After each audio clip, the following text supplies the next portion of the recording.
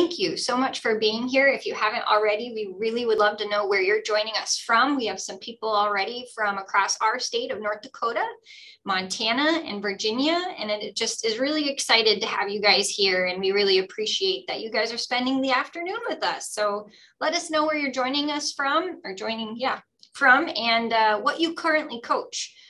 Kind of joked, but if you coach a wool judging team, that's okay. And you're on here to learn about horse stuff. We are so excited that you're here tonight. We have a really brilliant team of members here in the state of North Dakota that serve our animal science programs across the state for 4-H. And so just commend these individuals on championing and charging forward a lot of animal science things in our state. Currently, today, helping me co-host tonight is Breana Kiser and Emily Burkett. And so we're really excited that I have such amazing individuals and they have such expertise to help do things like this for you guys. And it sounds like we've got some really great people from across our state too that are jumping on this call. So just talked to Julie this morning. Hi, Julie. All right. So today, as we kind of jump in, we've got a little bit of an outline for you. We're going to first cover Quiz Bowl, go over contest rules and activities. Then we're going to go through demonstrations and illustrated talk for horses, a little bit about format, some expectations, and then jump through public speaking. And then after Quiz Bowl, we'll talk about resources as well. But on the final couple of slides, we'll go through some resources for public speaking and demonstrations, how you coaches maybe can help get some of those kids started, or some other fun things and strategies to think about as coaches and working with your kids, because we all know getting up in front of somebody is pretty intimidating.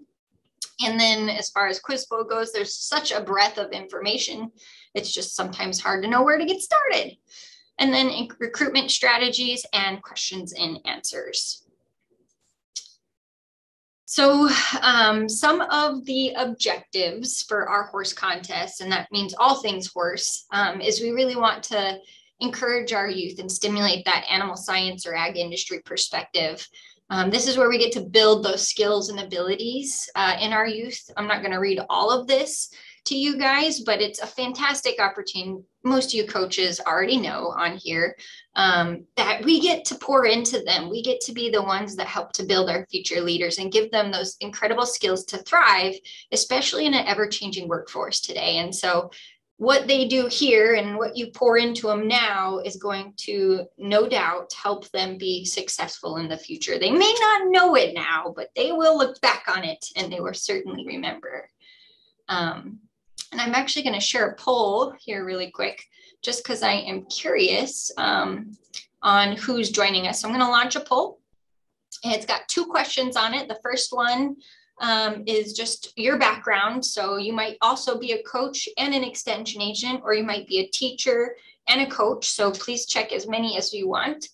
And the second question on there is, how long have you been coaching? Just to get a variation or a breadth of who's on the call tonight. And while you guys are doing that, it's a small group. And so just know that if you want to have a question and you feel like you want to unmute and ask that question, super informal tonight. We're all here to learn from each other. So please, we welcome all of that and encourage questions and even suggestions. If you as a coach have found something that really has worked for you, we want to hear it. We want to share that with all the other coaches on tonight's call. So please be brave and share those things with us. All right, excellent. Thank you all for answering that poll for me. All right, so we're going to kick off with Quiz Bowl first. Here in North Dakota, we have everything on one day. So on Saturday, we do all of our horse judging and hippology. And then on Sunday, we do our Quiz Bowl, public speaking, demonstrations, and illustrated talks. So your state might be a little bit different. And as we're going through our rules tonight, just definitely make sure that you are pertaining to whatever rules are holding to your local, state, or regional contest, because it sometimes varies.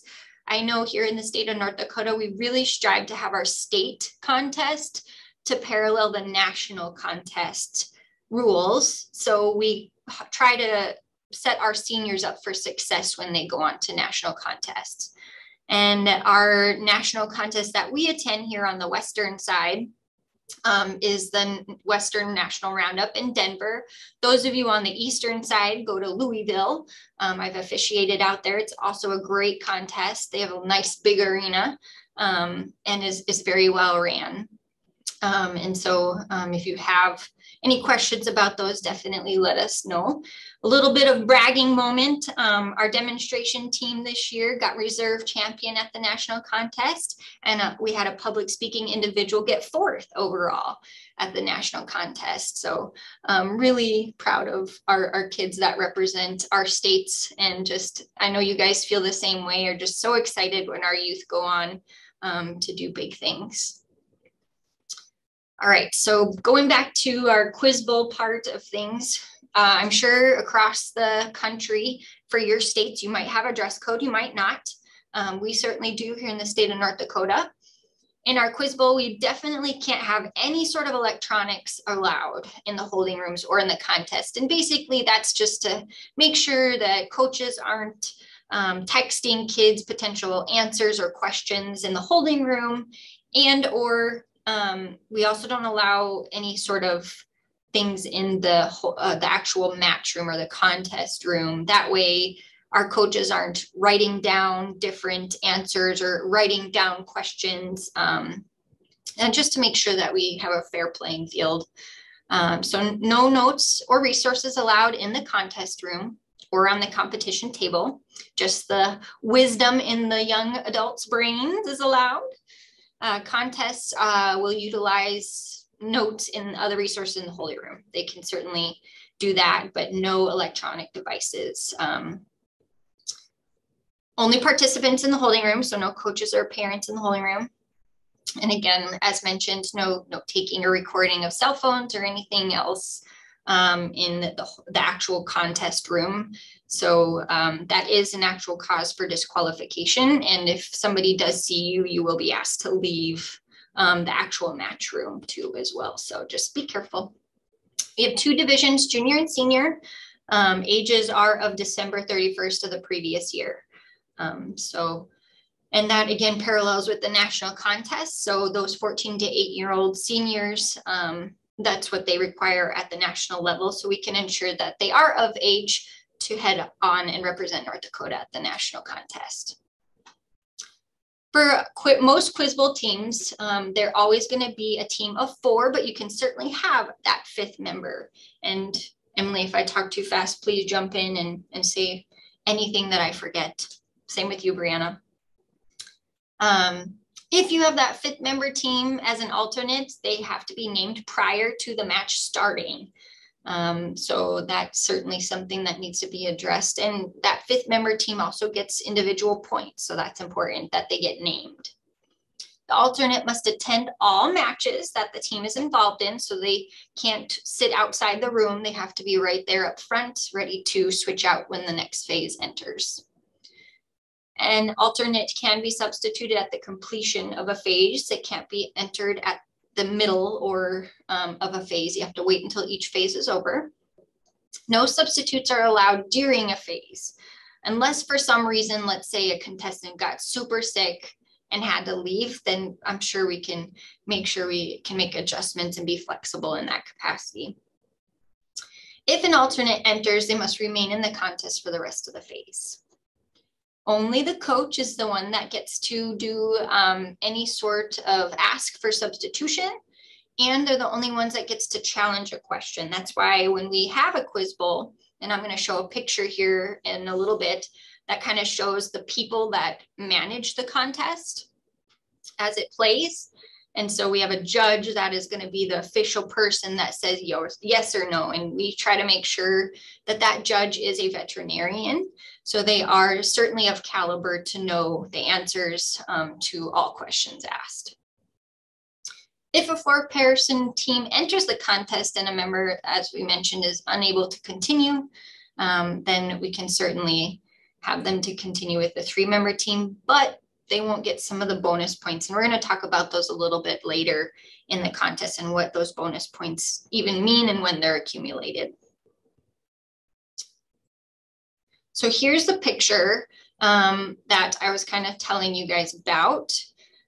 So over here on the right side is all of the contestants. If you haven't ever seen a Quiz Bowl match before, this is how every Quiz Bowl match is usually lined up. So in the center, you're going to have all of your ones sit down right here on the number 1 spot, and those are your chairs. So that person there is the captain of the team. And in some of your phases, they're the only ones that get to talk. So whoever sits down in that chair has to be the spokesman in a couple of the phases. So make sure that you discuss with your teams which individuals want to be the spokesman and is confident in that aspect, because whoever sits in those chairs, that's who they will become. And then following to the next shoulder of the one person is going to be your number 2 chair. So you can see that on both sides of the table. And then it's going to follow with the number 3 chair on both sides of the table. And then your very last person on both sides of the chair or both sides of the table is your chair 4 individual. And so whichever team sits down on the left and right, they usually get to choose as they come in. And once they sit down, they must remain in those seats until the completion of the game. So we usually have 2 scorekeepers and timers in our particular classrooms. If we have enough people, we have 2 scorekeepers. Usually one's doing silent scorekeeping on the table and one scorekeeper is doing one up on the board for all the coaches and parents to see in the audience to keep track. And then we usually actually have another additional person for timer, just so they're not doing multiple things at once. The moderator is the person that's going to be reading the questions. And so we try to get somebody that's familiar with the equine species so they can pronounce some of the things that need to be pronounced. And then we have the judge, which again, as mentioned, we try to get a veterinarian to make sure that if a question were to be challenged, we would make sure that we have somebody that's qualified to answer that correctly. And like I said, if you have any questions as we're going along, please feel free to put it in the chat on mic. Maybe if you aren't super comfortable and you want to secretly message Breana or Emily on here, or I see Brian Zimbrick. He's one of our individuals that I've been hosting these. Definitely pages on here, feel free to message one of those individuals if you would like. There's no such thing as a dumb question. Most likely if you're thinking it, somebody else is too. So we definitely want to hear it. One more thing, when you're having your match, it might be good to consider having your books or anything in writing that you got your questions from. That way, if there is a challenge, someone can just pull it up and be like, oh, it's on page 4. It's actually this, not that, or that kind of thing. It's nice to have your materials in the room with you as well. So if you're considering hosting your own contest, there's some ways to help make the flow go smoothly. So you see how the buzzers are in front of the kids here. I like to tape them down just so that, when we get really excited in there and we're ready to press that button, some kids get really into it and like, right? So I like to tape them just for a little bit more security on those buzzers. And so that we're not tripping over wires when we're moving in and out. And also having a whiteboard, but we'll talk more about that later. Yes, such good things, Emily. Thank you for mentioning that. And we'll talk about equipment later too, because there's lots of different types of buzzard systems. And we'll even talk more about these little cards that are sitting in front of each kiddo here in a minute and why those are also important when you're preparing for your contest. I always do kind of like what Emily said when she mentioned to have those standard references in front of you or in the room somewhere. When I write my questions, I make sure that I put the book and the page number where I got that question from, just in case we need to reference it. I know it takes a lot of time. I've written thousands of questions. And so I bow down to those of you that have had to do it. And it just makes it a lot easier to, if you have to look those questions up, make sure they're referenced somewhere. And two, it just gives credibility to the contest that you're hosting as well. Good. And then just something to add, as a coach, if you are challenging, you only get a few minutes to find the correct answer within the materials. If you are challenging, you can't just say, I know it's the wrong answer. You have to be able to prove it. So that's why having the materials in the rooms also for any of those coaches that might be challenging a question. This is correct. Thank you, Breana. All right, so we're going to jump into our phases. And so again, if you have any questions as we're going through each different phase, because they are different and they can get confusing. And so please jump in and ask us if you have any questions. So phase one-on-one, I'm going to jump back to the picture here for 2 seconds. So one-on-one means chair one and chair one go up against each other. Chair two and chair two go up against each other. Chair three, chair four. So they do that a couple times. So only those people from chair one, chair, and the respective other chair get to answer. And your moderator, what I like to do if you're hosting a contest is have a moderation sheet to help that moderator kind of know the flow of the contest. So for example, when you first start out the contest, you'll make sure that, I'm going to jump back to that picture, you identify each chair and each kid gets to test their buzzer. And Emily had a great point, tape those babies down because the kids love to jump on top of those and slide them around sometimes.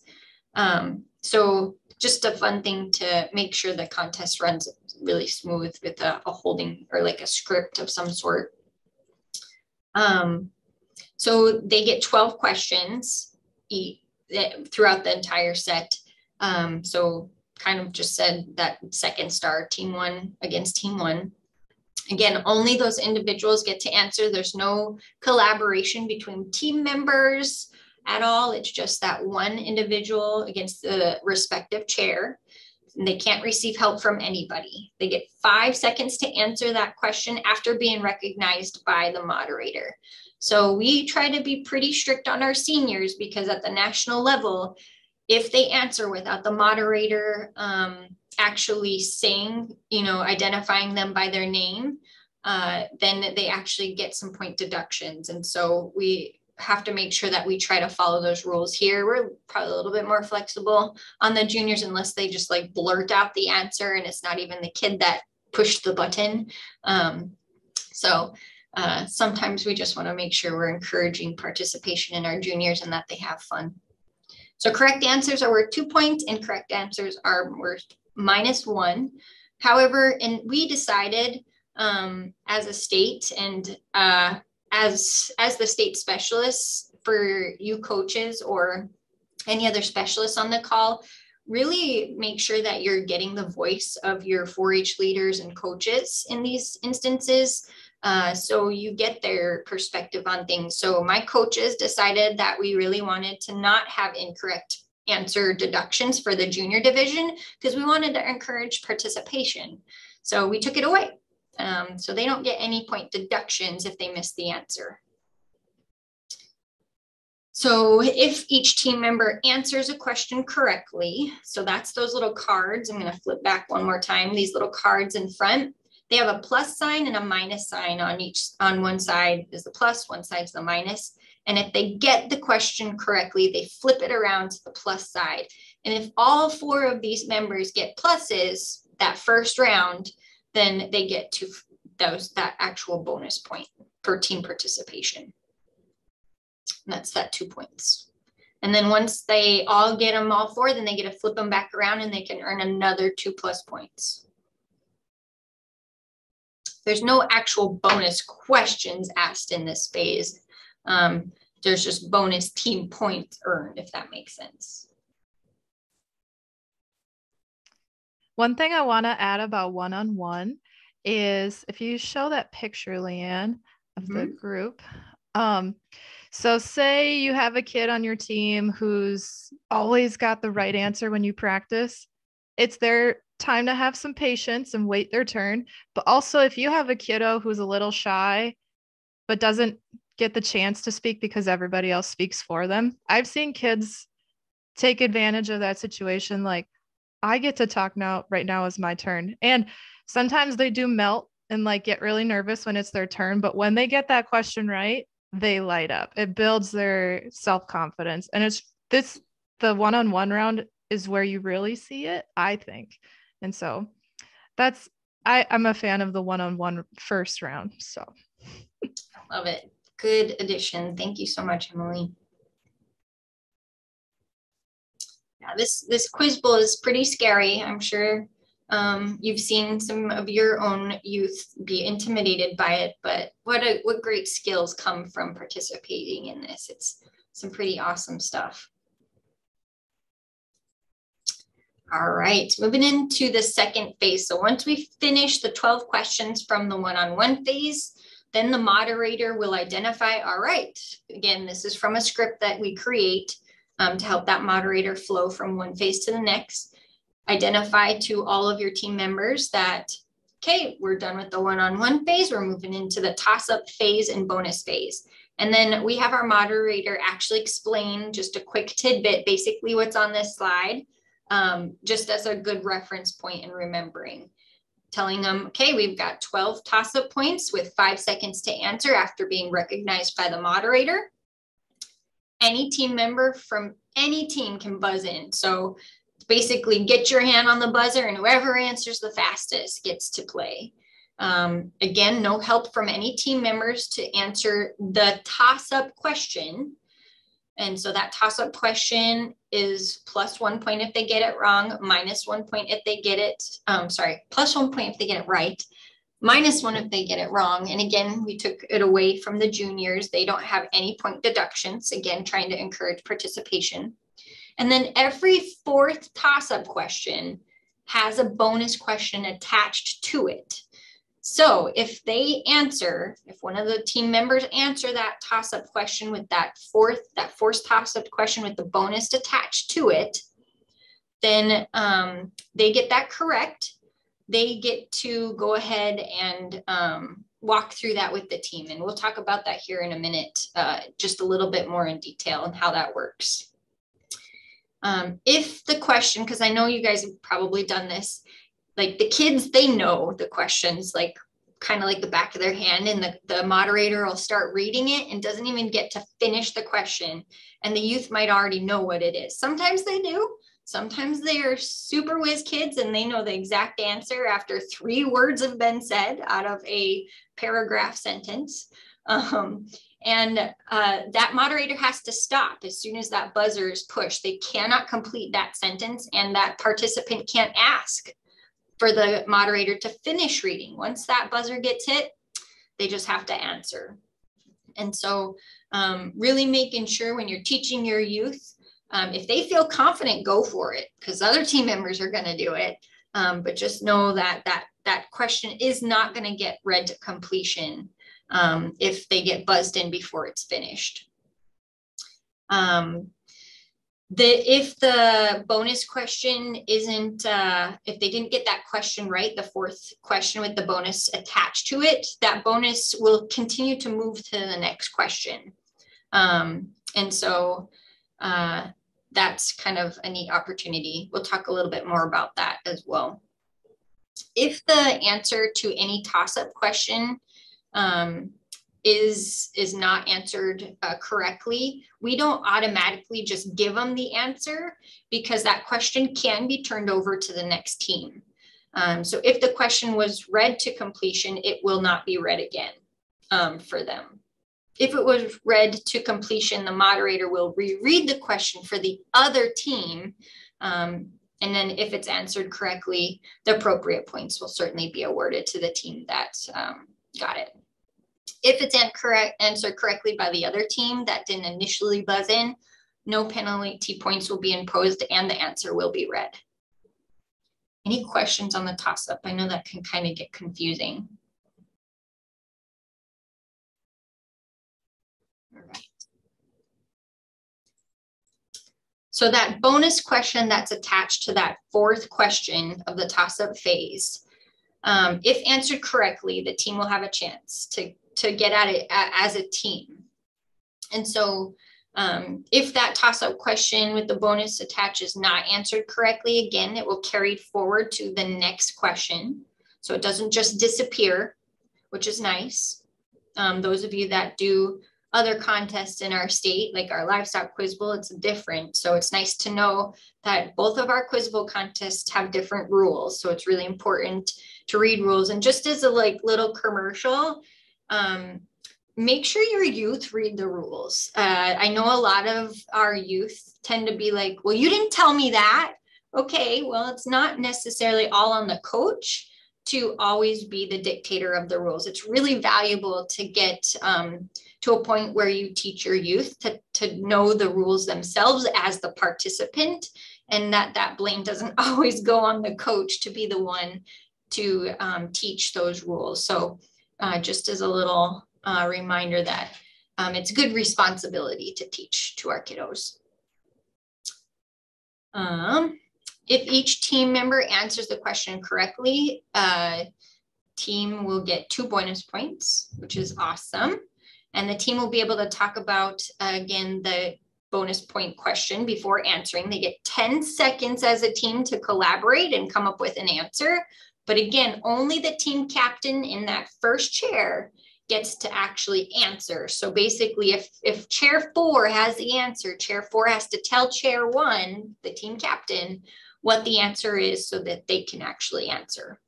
If anyone other than the team captain answers the question, they don't get the point. So make sure that when you're practicing at home or whatnot, that we practice those.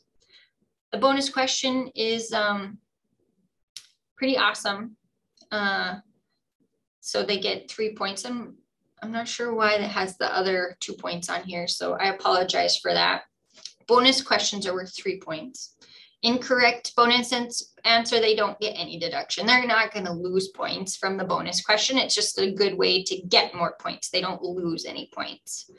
And there's no partial points. This is where that judge is really critical to make sure that that judge has the final say if they answered, because usually the bonus question is going to be a harder question where they actually have to give multiple components.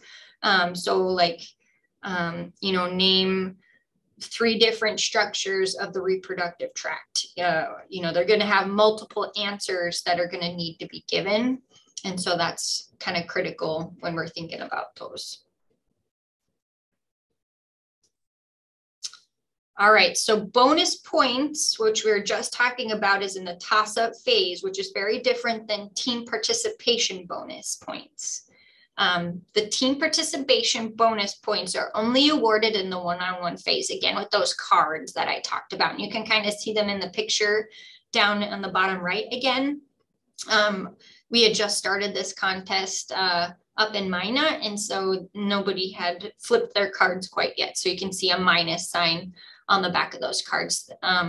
Don't have to be fancy. It's seriously just a note card folded over with marker written on it. So super cheap and easy to implement.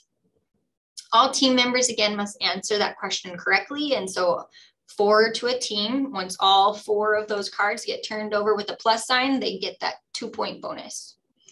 Again, they're not awarded in the toss-up phase or the sudden death rounds. That is something that is in the national contest rules. Just look those up. So I know they're underway to get changed. So maybe that'll get changed in the future. I don't know. All right, Emily, is this portion where you kind of wanted to summarize things?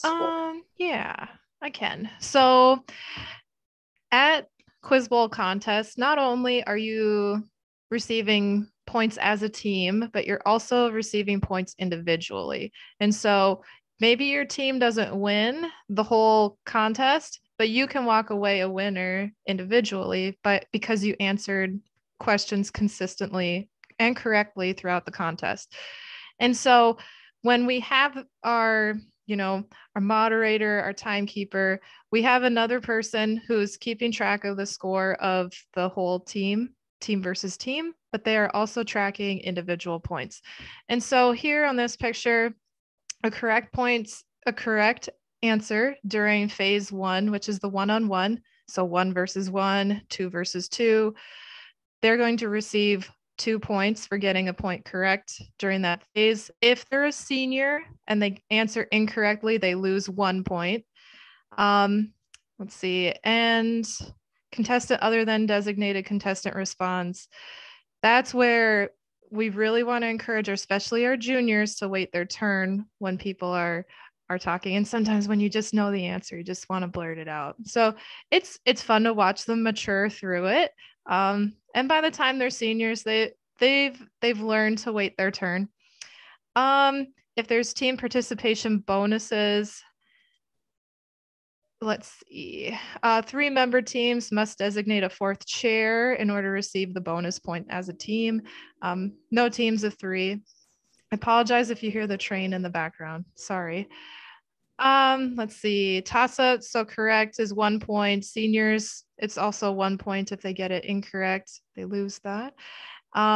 Team bonus is 3. And no points are lost if they answer bonus points incorrectly. And so this will help you with the team portion. This will help you with the individual as well. So it's nice to have this sheet there because it's very quick and easy to look at. Let's see.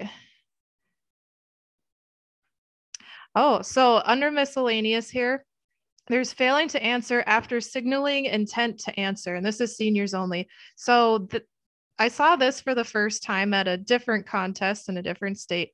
And we had never talked about this before. So if a senior buzzes in and they're like, oh, shoot, I don't know the answer, they lose a point. You have to at least guess, right? No matter what happens. Answering a question before being acknowledged by the moderator. Again, if you're ever hosting your own contest, another housekeeping thing is to get either name tags that are really nice and visible that you can wear on the kid's shirt, or I've seen other contests where they have little name plates. That way, when you have teams with Sadie, Bailey, and Haley, and they all sound the same, you can see them right away and look at the name and then look at the kid. That happens on our team, I guess. Let's see, protesting, you will lose a point if you can't prove that your answer that you think is correct. Let's see, if it's upheld, obviously there's no deduction because it's a correct answer. And we don't see C very often where you abuse your power. You'll be asked to leave if you're rude or inconsiderate. And we don't have those kinds of people, right? Participating in Quiz Bowl, so. Perfect. Good sportsmanship are all around. Yes. And that goes for coaches, leaders, and everybody. Thank you so much, Emily. And the 3-member team is very specific to North Dakota, and your state might have it as well. We brought that in for the juniors because sometimes we have a hard time getting a full team together, even if we're combining counties to form a team. So just because we want to encourage participation, we allow that 3-member team. So again, it's just for the juniors because a 3-member team would never be allowed to go to nationals. So, all right.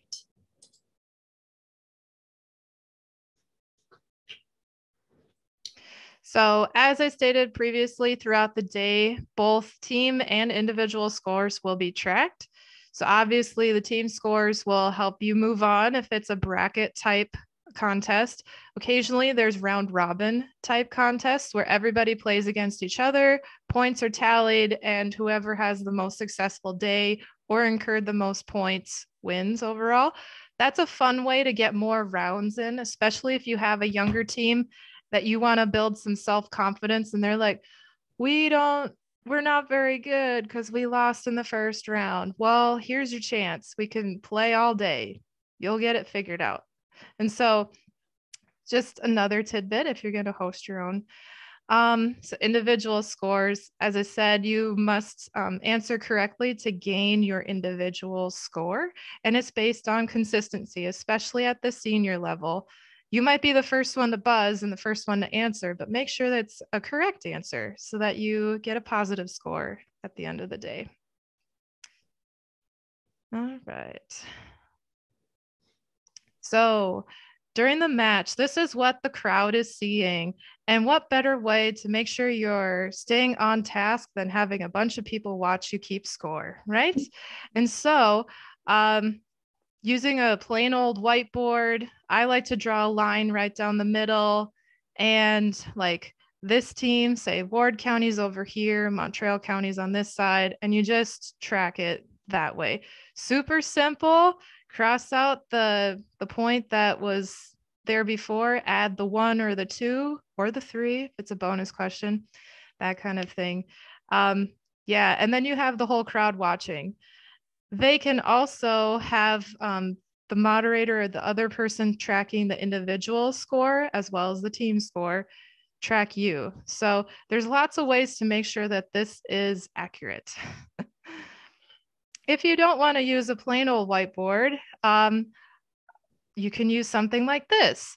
And so I believe this was created with an Excel spreadsheet and then blown up really big and laminated, and it was awesome. So we were at the Quarter Horse Congress this fall, and they had this on one of their boards, and I took a picture. So, and I asked them if I could. So here it is. Please multiply this and use this all over. This is a great way to track your scores. So notice at the top where it says 1-on-1, those open white boxes are the +2.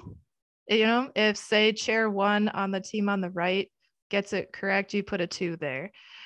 So as you go, it'll follow the chair. So chair 1, and then chair 2s, chair 3s, chair 4s, etc. So just like how we have it in North Dakota, there are 3 rounds of 1-on-1 questions. At the end, you'll subtotal in the yellow area so that you know which team is ahead, which one is not, that kind of thing. And then usually most substitutions, if you have a 5th person, occur in the next round. And so that's where if your chair 4 moves out and your alternate comes in, you can write down that they scored those points. But that's a way for you to be like, oh, chair 1 buzzed in on the left side, +1. Those, let's see. And I think, yep, it shows the bonus along the right column. So if a team gets the team bonus, so in Horse Quiz Bowl, and I think this is nationwide, but maybe just North Dakota, if you don't answer the toss-up question and there's a bonus attached to it, the bonus slides down to the next question. So it's really convenient that the bonus column is all open so that we can just slide that bonus up or down the whole time.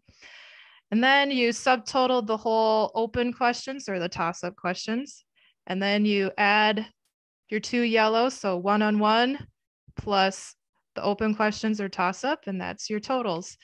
Super slick way. This is also a great way if you're going to use something like this for the individual scoring.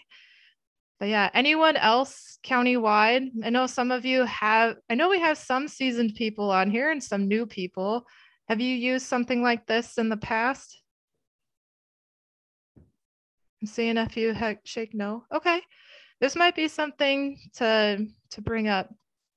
Pretty sure it was just a big sheet that they laminated. So something simple. I already have Paige on it. She's going to get us a copy. So awesome. All right. So back to the individual scoring. So just like I said, you don't have to win the whole contest to do well in the individual. It does help if you make it through more rounds. That way you have more opportunity to get more questions correct, especially those seniors. when they could actually lose points for being incorrect. And so on this sheet here, we have Sally as chair 4, Jeff chair 3, Nala chair 2, and Beth chair 1. So during that one-on-one phase, we can mark how many points they got correct. Of course, there's more pressure during that during the one-on-one phase. So I believe they're worth more in that round. Is that correct, Leanne? On the one-on-one phase. So you can actually see on the one that we designed there, I actually put the point value up here on the top right hand corner, so you don't even have to think about it. So the one-on-ones are +2. Yep. Excellent. So they are. And I believe because chair 1 will always be the team captain, they wouldn't incur the bonus question, or would they? Because they're the one buzzing in. Since everybody else isn't able to buzz in, it's only chair 1. For first phase, the team bonus, or just the team bonus? Team bonus is just when everybody gets a plus point. Oh, that's right. Yep. So chair 1 has to get one right. Chair 2, chair 3, chair 4 has to all get one right before any team can get that bonus point. Then just in the phase 1. Correct. And you'll notice on the right-hand side that I intentionally put a mark in chair 1 and another mark in chair 4. So for those of you that are going to host a contest, really encourage your person that's tabulating to make sure they put like Mark C, like that little bit of the last name, because just as Emily has stressed, these individuals get points. So if Mark C and Mark T are up against each other for points on their own team, we want to know which Mark is getting the correct points. Yes, and it might be good to add one more person if you're gonna use a similar sheet for the alternate that might be subbed in. Yeah, that's actually really good. In fact, I noticed that if we go back to the one, it actually has that full column that's specifically for the alternate. So yeah, that's a really good question. All right. And in North Dakota, we recognize the top 5 individuals. So you can do whatever you would like at your county. Yes. All right. So some resources, and Breana can certainly talk about the resource that she offers through her county. And then, of course, the study materials. So Breana, if you want to talk about what you have created. Yeah, sure. So it's a combination of both kind of. So I have a set of flashcards. We are broken down into 3 age categories for horse hippology. So I have a set for juniors, intermediates, and seniors. And within those sets are 2 examples of quiz bowl questions for the kids to be able to study and kind of get used to kind of how those questions are going to be asked, because some of them are very technical and some of them are a lot more in-depth than what they're used to on a typical just written test.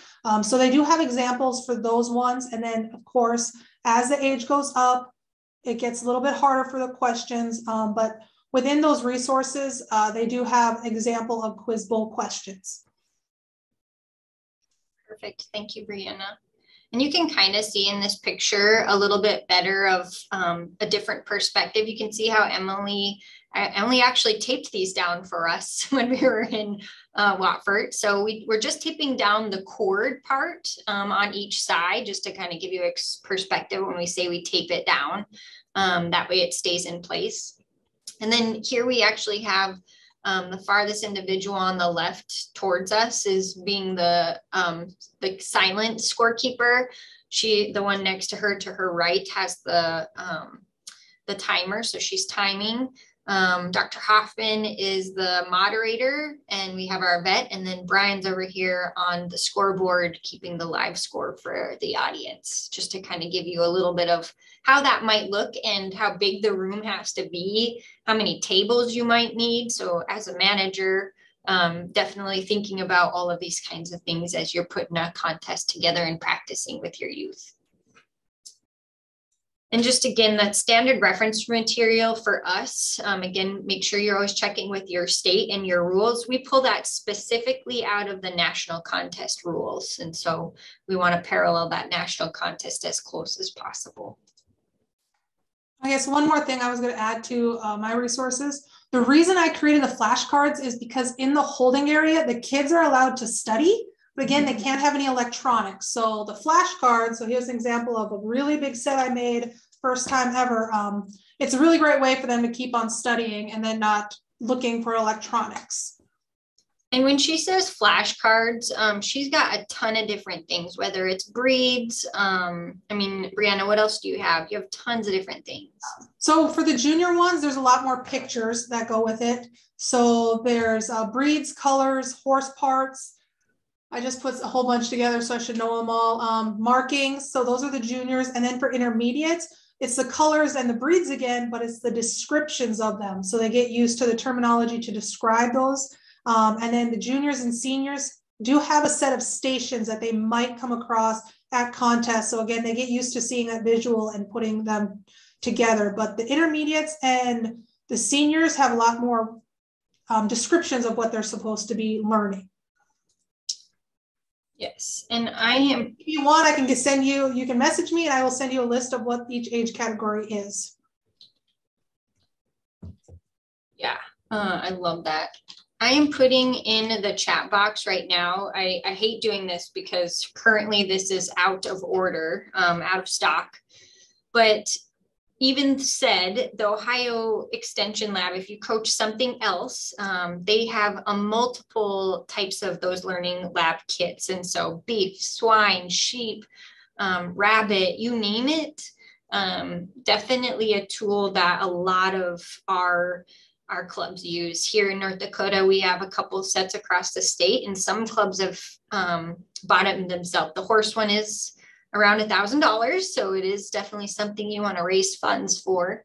But the Ohio, or they have quite a bit of other resources and learning lab kits, so certainly jump on there and check them out for your clubs as a really neat resource and tool for any educational opportunity, not just anything horse, but any learning opportunity.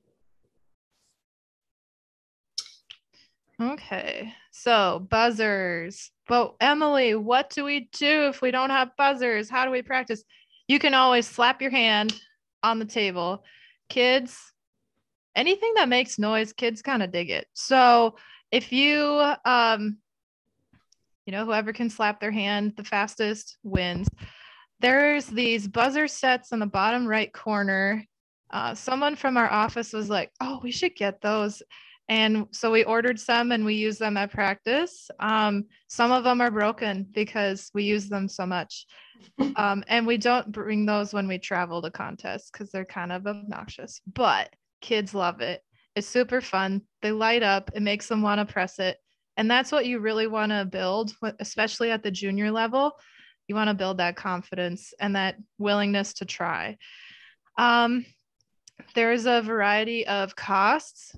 So the top one, I have no idea how much ours cost because it was here before I started in this county, but I have a picture of the set that we have right now. They are $305 at andersonbuzzersystems.com, or you can do the cool flashy button ones that are about $40.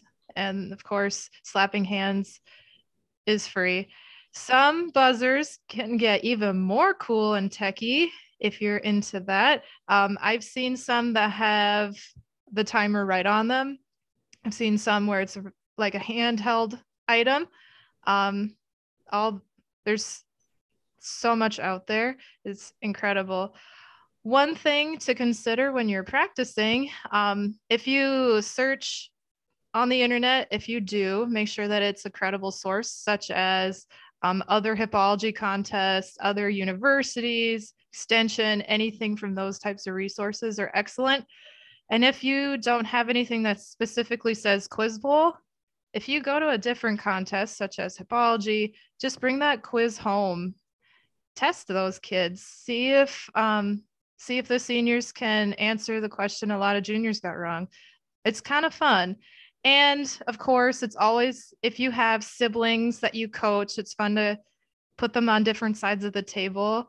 Just feed that competitive energy. This event is super fun.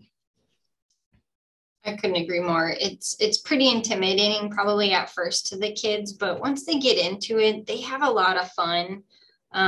You can set up tables and have different stations set up. So maybe at one table you have breeds, and at another table you have parts of the horse identity. And so like you kind of rotate, you can do speed matching where like maybe you have colors, pictures of horses and lined up, and then you have just the term palomino or bay, and they have to, it's on two tables and each team has to run up and match them as fast as they can and then run back. There's lots of different fun ways to engage youth to learn the material.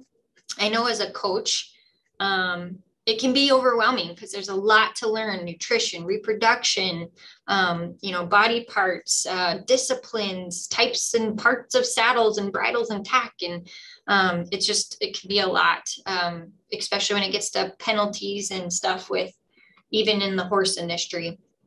And so the best thing we can tell you is just start somewhere. Usually, especially with the juniors, is starting with breeds, colors, and disciplines. Those are really key things. And then start moving. Obviously, when you get to reproduction, that kind of gets a little harder because kids start giggling. But it's definitely a good opportunity to bring more knowledge to our youth, which is so exciting. Breana or Emily, do you guys have anything to add to that as you guys coach up and bring like concepts to your kiddos?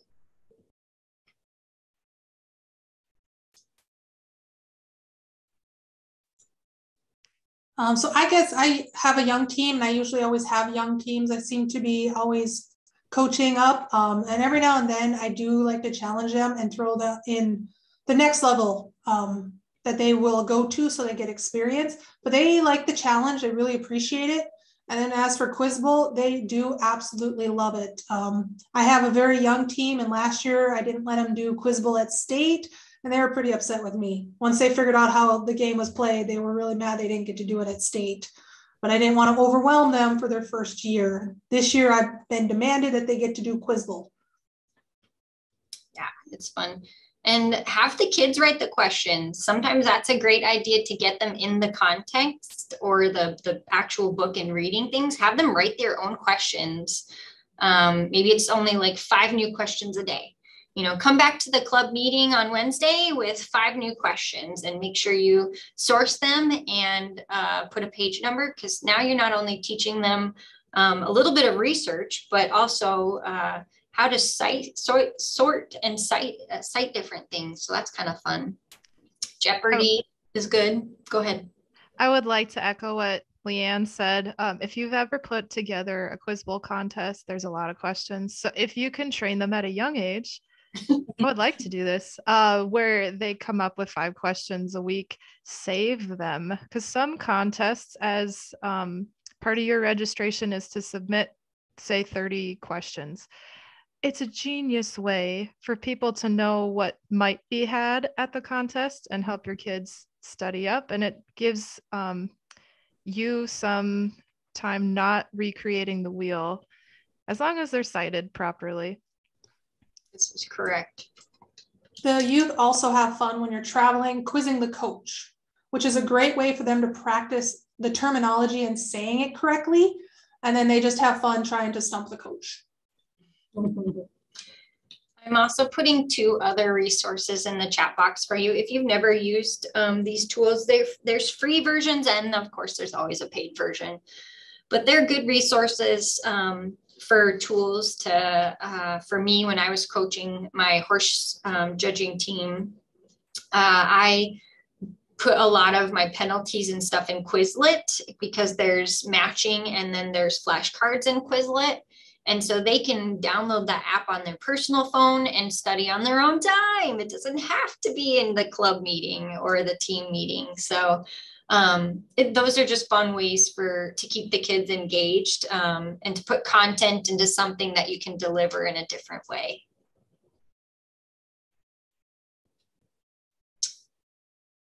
All right. Any questions on Quiz Bowl? Because we're going to actually move into a new contest. If there are no questions. All right. So we're going to move into demonstrations, and I'm going to let Breana kind of take some lead here.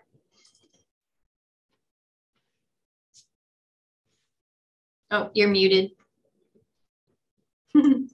Okay, so we get to have some fun with our horse youth, get an experience with kind of the communication arts side of 4-H. And the best part is it's going to be in an area that they enjoy with the horses. So one of the areas is equine demonstrations. And the big thing with the demonstrations is the kids are going to teach the audience how to do something step by step. And they usually bring in a prop or something to do this. And as you can see with this picture, these two girls are showing you how to tie the knot and how to properly do it. And it's really great for the kids to get the experience and confidence of teaching something that they already know. So what I like to do with my kids, and again, I've got young ones, and we always kind of start out as the coach. I just help them with the outline and get them started, but encourage them to do the research themselves. Otherwise, they try to get the coach to write the whole speech for them. And that kind of takes away from them learning and them being able to deliver the demonstration speech confidently. So I got this really nice outline from the Kansas 4-H Public Speaking. They got a communication series. Their information was, to me, was really great to, as a coach, to kind of break it down to help the youth start creating these. So first of all, they pick a topic. As long as it is horse related, anything related to a horse is what they're going to present at state. Have them come up with a short title or a catchy title or something fun that they like. And then starting off is the introduction. I always tell my kids to come up with something fun they want to say, but it's that attention grabber, something to get a hold of the judge and the audience so they're paying attention to what they are talking about. And this is a really nice way for them to have fun starting it, and it kind of will release some of those nerves before they get into the main part of the speech of the body. And for a demonstration, it's step by step, but as they're doing it, they're going to explain what they're using, why they're using it, and why they're doing it that way. And then it's just as many steps as the process will take, depending on what they're doing. Obviously, tying a knot, there might not be as many steps as, say, cleaning a saddle. So they'll go through that until they get to the end, where they're going to have that summary and conclusion. And I know it looks really short here, but it's a really nice outline to get the kids started. And I did drop, Breana showed me some really cool resources that I just dropped in the chat box for you from Kansas State 4-H. And if you click on those, there's great descriptions and great outlines for these kinds of contests. So definitely copy and paste those from the chat box and save them for later. Yep, and they're just broad, pretty much talking about the 4-H communication arts. So they might not be specific to horses, but they're great to get started, especially as a coach who you might not even know how to start, especially with young kids. It's really easy to overwhelm them writing a speech. That is true. So Breana's going to tell us a little bit on why illustrated talks is different from demonstrations, because they are two different things. So they're put in the same category for our state one, but there is a difference. So demonstration, they're teaching you how to. Illustrated talk is talking about presenting an idea or just a general topic, but using visual aids to convey the message. This could be, as you can see behind this girl, a poster board with pictures, or it could be just with props sitting there. So it is slightly different than a demonstration. Demonstration, they will be going through the steps teaching, where illustrated talk, they're going to be standing and just talking using the props. So again, the outline is very similar to demonstrations, except for instead of how to do something, they're going to tell how to do something. So they're telling you, not showing you. Does that make sense to everyone? The best I could explain it was, so one of my kids, she's working on hers right now, and she picked to do colors. Well, you can't really do a demonstration on horse colors, so she is going to tell how to tell the difference between horse colors.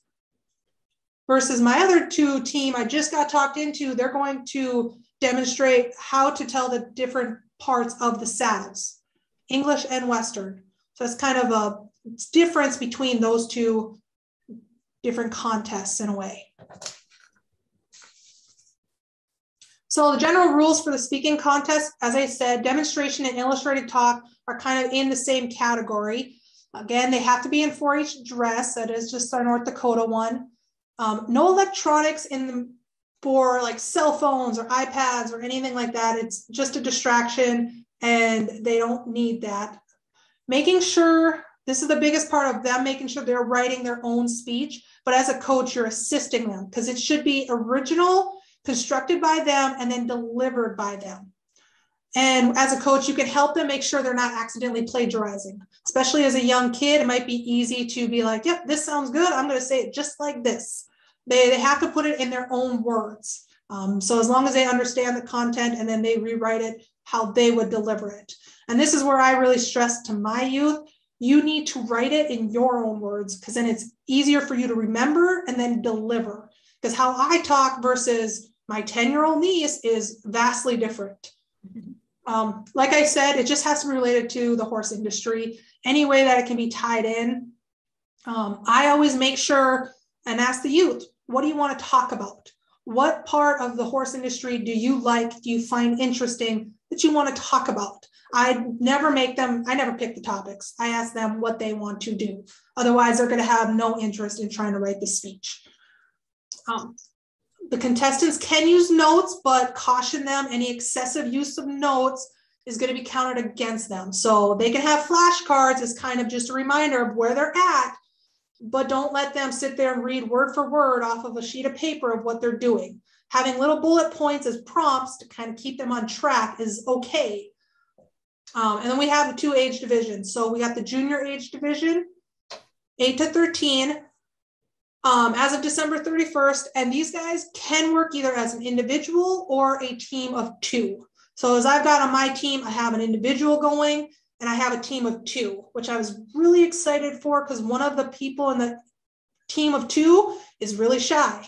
So I was very happy that she asked me if she wanted to do it as long as she could do it as a team with her friend. And then our senior age division is ages 14 to 18. As of December 31st, and these individuals do get to go on to Denver. And again, as you saw from the picture we had at the beginning, we had a single person in public speaking, and then we had a team in demonstration and illustrated talk go on. Love this, great job.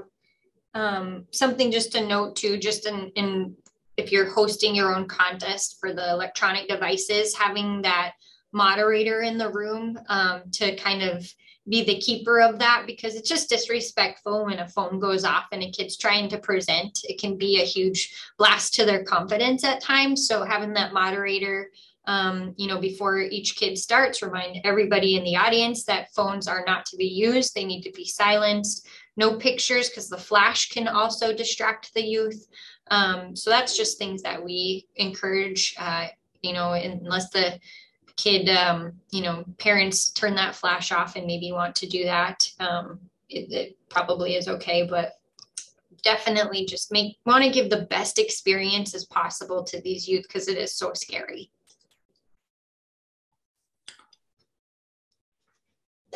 So for the senior age division, there is a difference in the length the speech should be. So for the seniors, they are going to do about a 12-minute presentation. And remember, they can enter either as a team of 2 or as an individual. So together, that total time is only 12 minutes. And for the points, there is a 3-point deduction for every minute less than 9 or more than 12. So between 9 to 12 minutes is how long that speech has to be. So as a coach, helping them rehearse is pretty important for you to time them. Because either they're going to get nervous and talk really fast, and then they're going to be short on time, or they might get a little long-winded and talk over that 12 minutes. So then you might have to help them cut it down a little bit. And then as our juniors, their speeches are anywhere from 3 minutes to about 8 minutes long. A lot of the juniors do feel more comfortable going in as a team with their friend. But if they are confident, they can go in as an individual. And again, they do lose points depending if they're under time or if they're overtime. So these are some potential topics. There is a whole list, and I will say many years ago, I literally just typed in demonstration, illustrated talk, horse topics to kind of get an idea for my team to be like, well, what do I want to talk about? And that way they could get a feel of what topics they might want to do, because otherwise it's really broad. Like Leanne said, all of these things are super, super broad. So if like, I'm going to talk about health, well, what are you going to talk about in health?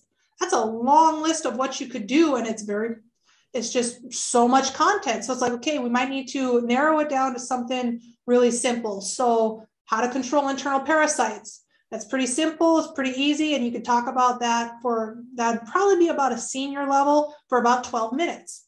Easy to do versus something of just, I'm going to talk about overall health of a horse. Okay, well, what does that mean? So just helping them kind of figure out topics. I just have given examples of what they might, kind of the overbroad. So if you want feeding, health, history, management, selection of it, if they say that's something broad like that, then I kind of help them narrow it down into something that is manageable to create a speech on. And I don't remember where I got my list from. Otherwise, I'd be happy to share those. Like I said, I got those many, many years ago, and they've just been in my giant binder that I found to share with you guys. I will say that the list that we shared earlier for the quiz bowl, the ones that is it's called Horse Smarts from the American Horse Youth Council. I'll find the link and put it in the box. That is probably one of my favorite books because it actually has activities in it that you can do with youth. And then it's developed to go by different topics. So you could literally just start at the beginning of that book and work your way through to give you a little bit of structure. All right, so the fun thing with demonstration illustrated talk is there's going to be some kind of visual aid. So both of them you can use the visual aids for. Obviously for demonstration, if you can, it's always better to have the prop. So an example would be if they are talking about how to clean a saddle. They can easily have the saddle there and all the supplies they need to clean the saddle. But if they're talking about how to give a horse an injection and doing a demonstration on that, you might need to be creative on how they're going to demo that because you're not bringing a horse in to most of the rooms to do that. Like example, my girls finally narrowed it down, but we were talking this weekend. They wanted to demonstrate how to saddle a horse, English versus Western. And I'm like, how are you going to get a prop to show how to saddle the horse? And they're like, oh, well, we've got these really big barrels we can bring in. I'm like, how am I getting that into the room for you guys? Like I only have a small car to get everything to state for them to do it. And now they've changed their mind and they just want the saddles to talk about parts. So I made it a little bit easier. So when they're thinking props, make sure they do think of, like it says here, no live animals allowed. You can't bring in a horse to show something as a demonstration, even though it's probably the easiest thing to do. I have seen at our state contest, people do have molds of a horse's leg that they bring in for demonstrations of maybe how to bandage or how to properly put on boots. It can have handouts. As you saw, you got the 3-tier posters for illustrated talk. Those are probably the most common and easiest to create something so there is that visual aid. If they like computers, they are more than welcome to create a PowerPoint, video, any kind of slides, as long as they provide it on a USB drive. And hopefully they practiced it on a few other computers so it kind of helps with the technical issues. But if you start using the technology, make sure you practice with it so there isn't those technical issues.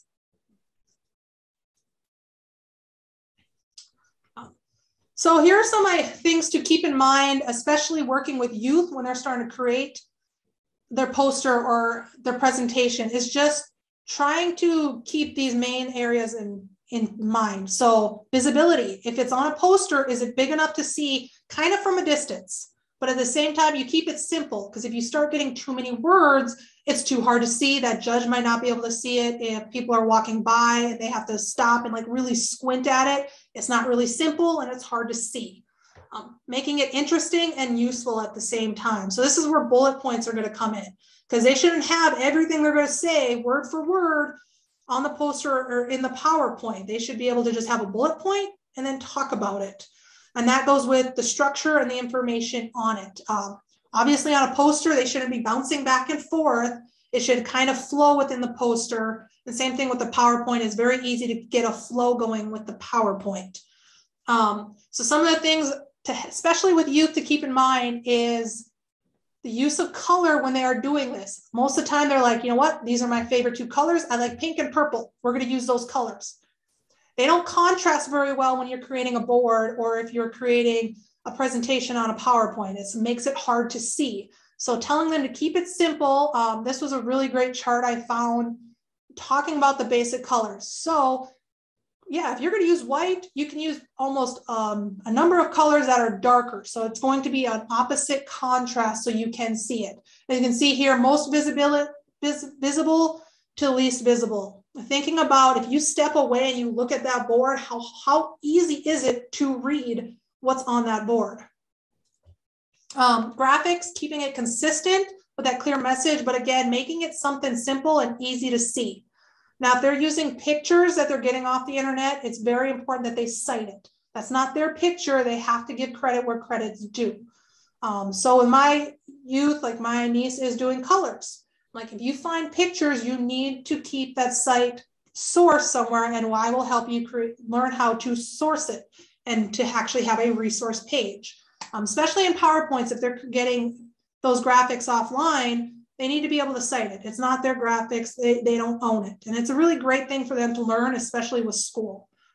Kind of a fun thing I did find out was backgrounds using in PowerPoints. These colors for the backgrounds actually mean something and will actually kind of emote to the audience and kind of give them a feeling as they are going through watching that presentation.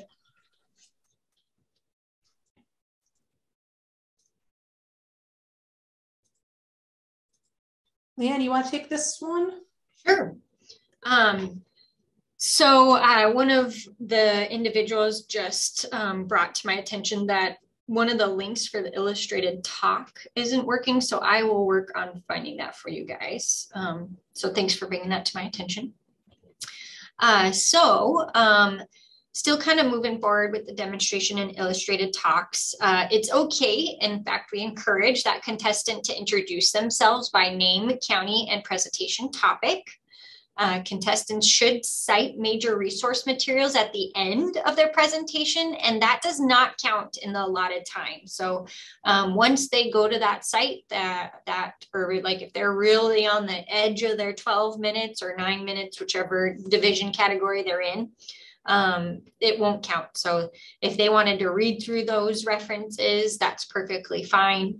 Or they can just show it up there on the screen.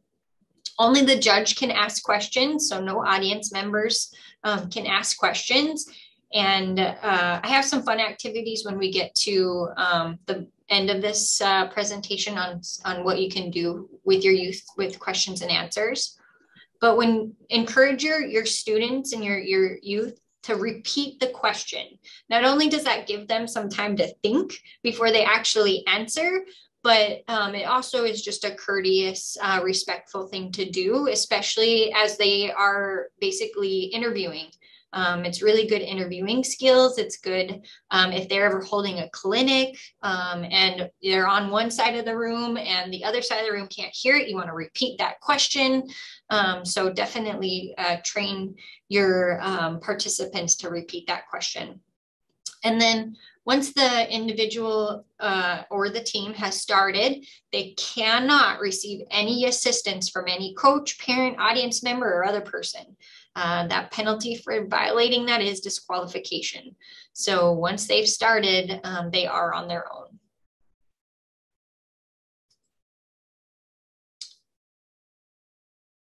All right. Breana, did you want to do this one?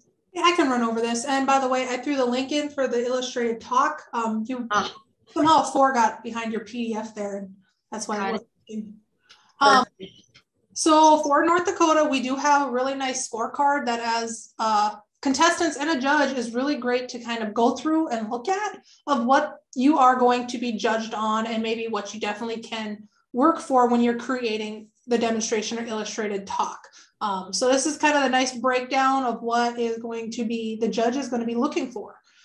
Ties are going to be broken on the accumulated delivery score, the organization score, and then the overall content and accuracy of the actual presentation.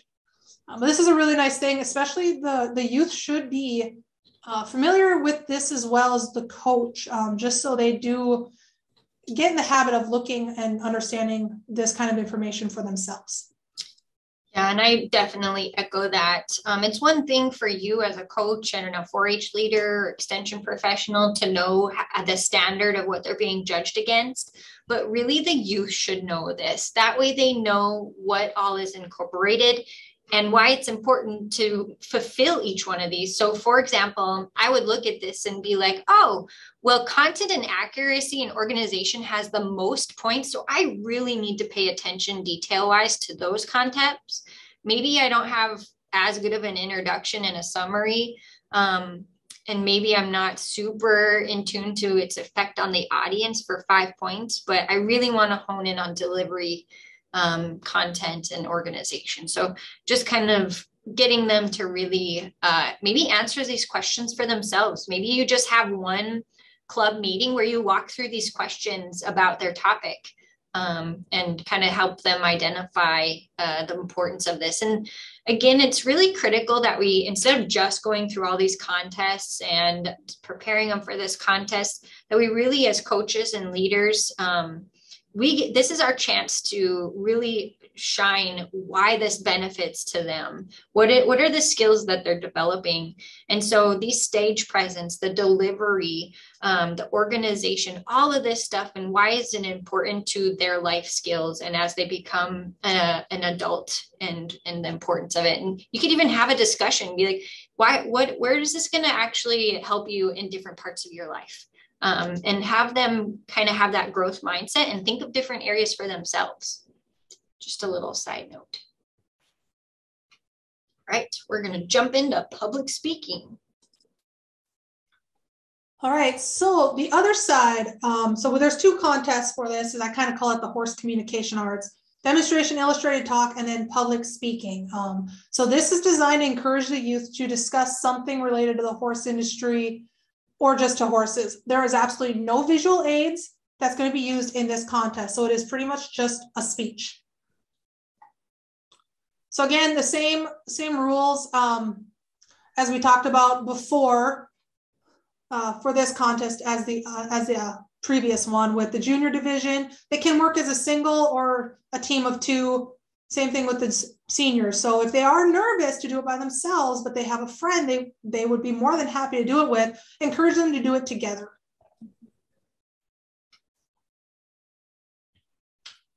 So for public speaking, it is just you and your voice. So like I said, there's no visual aids, no handouts, no bibliographies, no pamphlets, nothing. It is just them and their voice. If they do use any visual aids, they are going to be disqualified. And in the national rules, it specifically says that youth can't even hand out pre or post. So I must mean that somebody probably went around and handed out stuff before they began. So just again, absolutely nothing, just like Breana said. You can have note cards, correct? For speech? Yes, you can have for your personal speech. That's a great, thank you for bringing that up. It's just you can't hand out or show anything.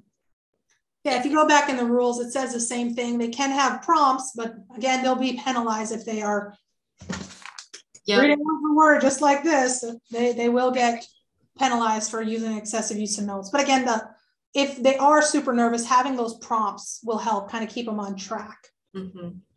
So in kind of like I teach in horse judging for reasons, make sure, kind of Breana said it earlier, make sure they bullet things and try not to let them write every word out word for word that they're going to say on their note card, because then they'll be tempted to memorize it.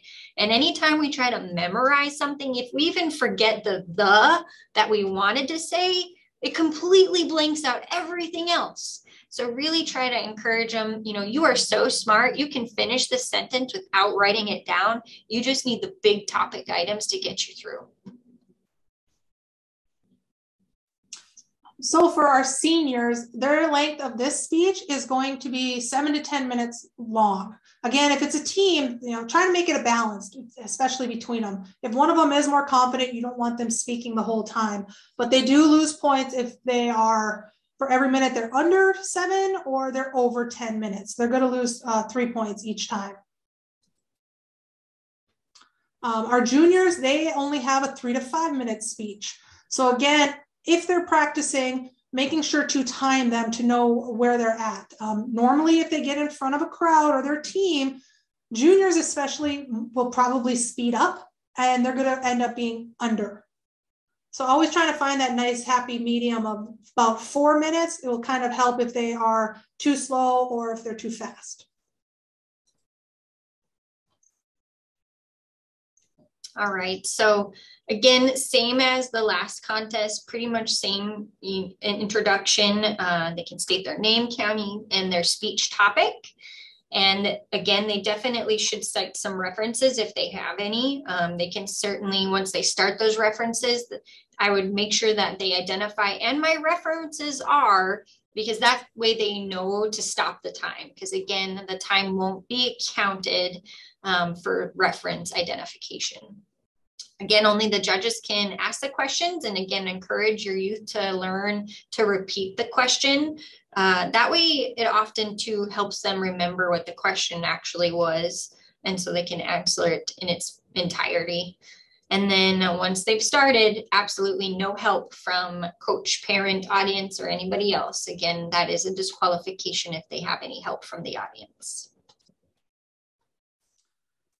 So this is the horse public speaking scorecard. Again, going through what the judge is going to be looking for. And as Leanne pointed out last time, the areas that are the most points. So the content and accuracy and the delivery score, organization, and content. So it's very similar to the demonstration illustrated talk. When they are creating this speech, reminding them that the introduction, as you know, it's only worth 10 points, but it should only be about 15% of that speech. Mm-hmm. Majority of the speech is the body. So that is going to be that content and that accuracy of that speech. And then the summary is only about 5%. So as you can imagine, that's 80% is that body and all of that information that they are going to be sharing with the judge and their audience. Yeah, and this one's a fun one. I put this fun little picture of this little girl like talking with her hands, because delivery is a big portion of public speaking. It's storytelling, it's excitement, it's energy. And so having your youth identify, what does that look like when they just tell a story to you? They're excited and they're happy to tell it. Or if they get sad, they show that remorse or whatnot, whether it's facial expression, voice inflection, body language, maybe it's facial expression. For horse judging, I have my kids, they would give in the mirror so they could kind of see what they're doing. Because sometimes we unintentionally have little nicks, like for example, for public speaking, they might do some rocking because they're nervous. And so it's nice to video them so they can actually see what they're doing. And it's not just you as the coach being like, stop rocking, stop rocking, stop rocking. It's they can kind of see and be like, what do you think you can do better? Sometimes we have to steer away from us coach always telling them what they need to do and let them have that growth mindset and identify, hey, what do you think you could do to improve this score? What are some things that you see that after watching this video that you could improve on? Giving them that opportunity to critique for corrective feedback themselves. And the one thing about public speaking different from reasons is being able to move and have gestures and even move. They can use that nervous energy doing that instead of wanting to rock. So if they do kind of rock, you can help them be like, just make a small step this way and talk over this direction. Then you can step over here and talk with this direction versus having to stand still and be really proper for reasons. They can move, they can use that nervous energy and kind of not be drastic about it, but talk with their hands and move a little bit. Not so much that it's distracting. Mm-hmm. So creating the public speak, this is kind of the area. It follows similar to the same outline as the other two of what their purpose is. And when I mean purpose, it's, do you want to be funny? Do you want to be serious? Do you want to be sad? Because that's going to help them know how they're going to deliver it.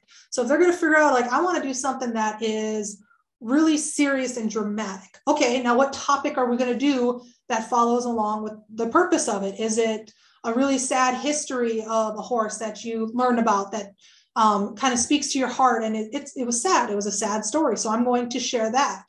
And again, following that with that attention getter, and then their overall welcoming and opening and a preview of what they are about to talk about. Again, that 80% is that body. So they're going to be doing most of the speech writing and talk during that body of what the main point is with the supporting information. With this, I think about, you talk about one sentence, main point, 3 to 4 sentences, supporting information. And this is where the bullets come in. And then going down to that conclusion. I always have to take a step back because I rodeo queen and we did write out the speech word for word. So with your youth, it's not very encouraging to let them write it out word for word. As Leanne said, they're going to memorize it. And for queening, I did memorize it, but that is where we'll get into the delivery and the practice of it. Oops, I forgot a word. I can keep on going. Versus a youth is going to be like, oh crap, what's after I said that? And they definitely do that. So the main points and letting them just kind of flow through it and talk, just as long as they're hitting those main points. And again, putting it in their own words. Mm-hmm. All right, so we've kind of been talking a lot about horse stuff, and let's really hone in again on the delivery. Breana and I have kind of sprinkled it in here and there, but now Breana is really going to talk to what does that look like? So we talk about showmanship with horses, but when it comes to any type of public speaking event, it's showmanship of that youth. These were kind of the nice bullets that I came across to really highlight it. So the kid is going to, as you're helping them practice, have them think about their poise. So are they going to be, you want them to be calm and confident. You don't want them to be scared. You don't want them to be really nervous. And then, like Leanne said, help them identify what their distracting behaviors are. Because if you've ever done any public speaking, you realize that you don't even know what your distracting behaviors are. And the youth certainly don't. I have so much fun in team problem going, what were you doing? And they have no idea that they were rocking or they were fidgeting with their hair or fidgeting with their fingers in front. It's just helping them identify that so they can catch themselves as they continue practicing. Their voice, having them speak every word clearly, obviously they're going to get nervous. So they're going to want to speed up really fast. And if you do have a youth that maybe they lost some teeth, they might have a little bit of a lisp going on, helping them say, okay, say that a word again, just a little bit clearer, maybe slow down on that word so they can say it clearly. The volume level for the space. Obviously, if they're in a theater auditorium and the judge is sitting halfway across the auditorium, they're going to need to speak up and speak to that judge versus in a small room where it might just be 2 or 3 people and the judge and you're right close to each other. You don't need to speak like you're trying to reach them across the auditorium. So the life and kind of the tone of voice is going to go with what they're talking about. Like I said, public speaking, are they going to be funny? Do they want to be serious? Obviously, if they're saying something serious, they shouldn't be using a tone of voice that has a little bit of humor in it. So that's a little bit of where they can play and have acting, and they're going to express what their passion is.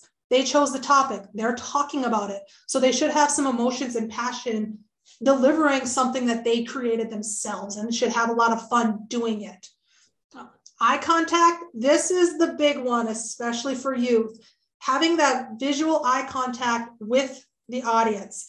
Most of the time, that is going to make youth really scared to have to look at someone in the eyes. The best way to have them start doing this is kind of just scan the room and just tell them, look over top of people's heads. It looks like you're looking them in the eye, but that way you're scanning. So you shouldn't be, I'm talking to this wall, I'm talking to this chair. I'm not looking at anyone else. I'm going to talk to this chair.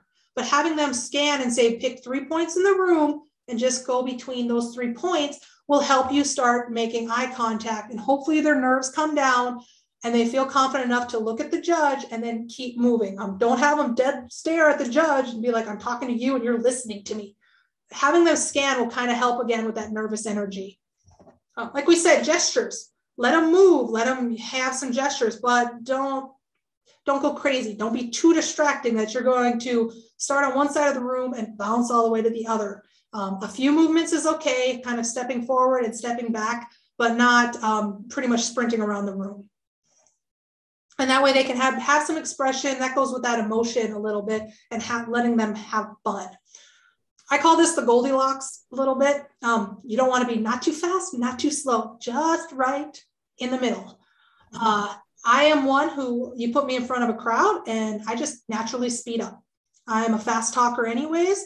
So once I get in front, I talk really fast. And this is where practice is going to come in, and you will ask your youth to rehearse to the point that they're sick of it. But when they're delivering it, it comes off as just a natural speed, like right in the middle. And they get used to their gestures and their movements, and where they can do some pauses for effect and some emphasis, it just becomes natural. You want them to be really well rehearsed and poised, but not robotic. And one of the biggest things is you just got to keep it fun. If it gets too serious, or they get, it becomes an environment where they're just not having fun at all, the likelihood of them having that passion, having and showing that emotion is going to be pretty slim. So anytime that you can make it fun is super key. Remember that, not to stress out. It's not all about winning. And you're talking, I can say that from being one of the most competitive people probably on this call. It's way more, it's the journey up into that day that they get to present that topic, all that they've learned, all the confidence they've gained, and help them remember that, help them remember where they've come from. You're the encourager, you're the one voice that they get to hear as a mentor. And then a great thing with the practices is, so if they are doing a demonstration or illustrated talk, I'll use illustrated talk, for example, encourage your youth to do it more than once. You're not just doing it for the state horse contest. If it's an illustrated talk and they've made a nice poster board, they can practice and join Project Expo. A great practice is competing at their county's communication arts. So they get that experience of a judge and they get feedback before they get to the state contest. Another thing to do is if it's a demonstration, most clubs will ask a youth to do a demonstration, and doing it in front of their club is probably going to be the biggest audience they have. So it's really nerve-wracking, but it's just a great place to practice. And if you mess up, they don't know, you're having fun. These are your friends that are in the club, but it just helps them get in front of an audience. So the first time they're delivering it isn't at state. And then I told them they're going to be doing it in front of me as well as just a practice. But I really encourage them to do it use that information and those speeches for other things. And again, if it's a poster board too, parents really love this. You get to use it 4 times. I'm going to use it for Project Expo, communication arts at the county level, maybe districts, state horse, and hey, look at that. I have a static exhibit for the fair as well that they can talk about it again. So they can recycle it and use it all year long. So it's not a one and done thing and they totally forget what they were talking about. Yes, Emily's had some good words. Get that mileage out of those posters. So thank you for saying that. Such good concepts. Again, take the 4 off of the end of this one. So I apologize for that. That's where that hang up is on the illustrated talk one. Something that's fun, especially when it comes to just learning and putting an eye on what is a standard or what is correct. Maybe some of you have or have not heard of Kid President. Have your kids watch him. He is hilarious, and just his mannerisms as he talks, he can tell like he's an influencer. And so have the youth identify after they watch Kid President, what did you like about it? What did you take away from his presence when he was doing stuff? What could have he done better? Talk about those. In the chat, I just put a couple references. There's one that's 17 TED Talks for kids to inspire little minds to do big things. And then there's 10 TED Talks by brilliant kids. Again, we learn from each other. We learn from watching each other. We grow in those aspects. And so anytime you can present something in a different mode, because we all learn differently, maybe they'll pick up something you've been telling them as a coach multiple times, but they'll see it in a video from somebody else, and then the light bulb will just come on. So really giving different modes of learning tools to them too. So I've found that some of those tools are helpful. And with that, those youth will be able to, I guess I say help them be like, it's a stage present. Like, okay, maybe you are really shy, but if they can be like, when I'm on this stage, I'm playing pretend, I'm a different person. That might help with the nerves. So that way they're like, okay, I need to project and I get to act like this.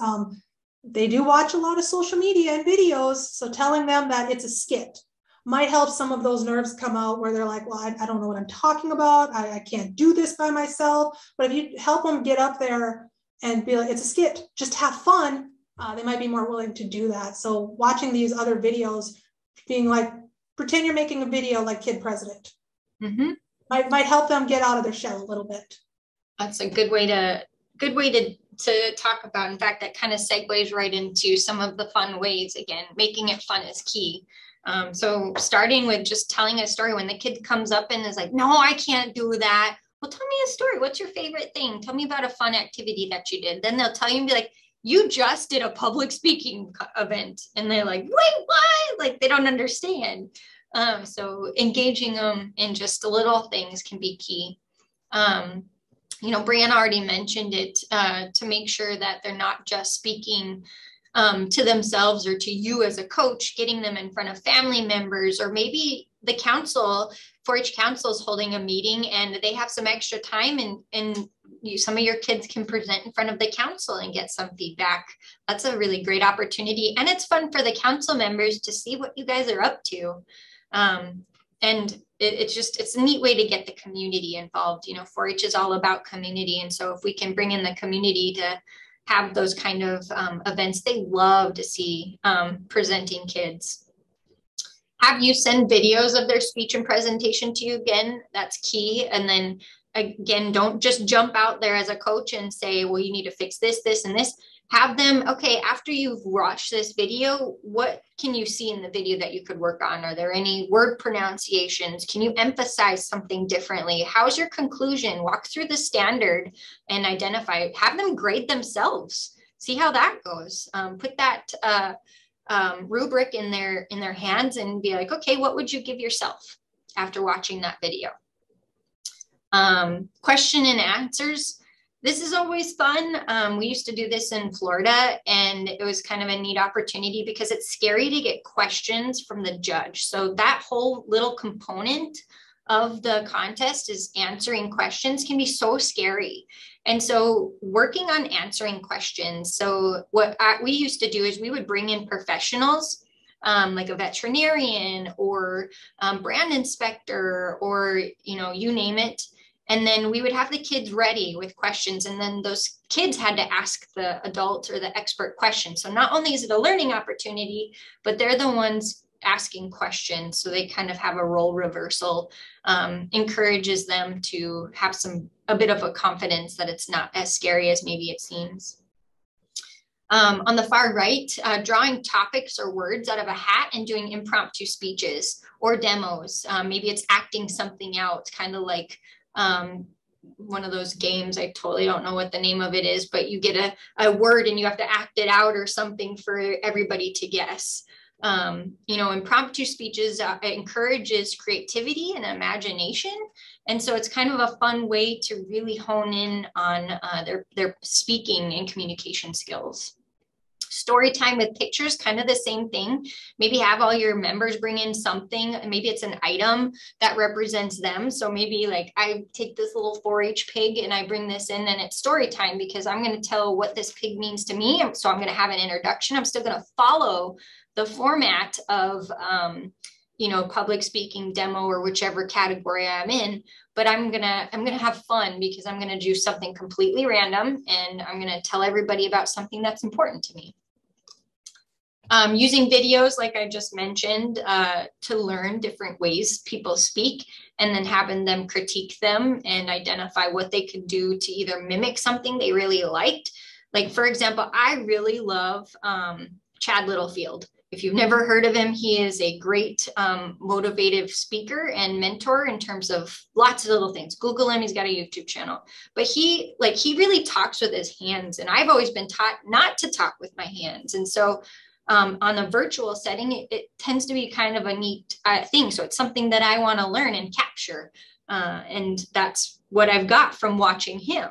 So it helps to kind of just learn from other people and then discuss afterwards what are some of those things. Leanne, can I call on someone? Yes. So Julie Hasselbrook has been a hippology coach for a long time, and she always has great attendance for the public speaking and demonstration. So Julie says she'd be willing to share anything, any of her wisdom she's done over the years, because she's had great participation throughout the many, many years of. So Julie, I did give her a heads up before I called on her.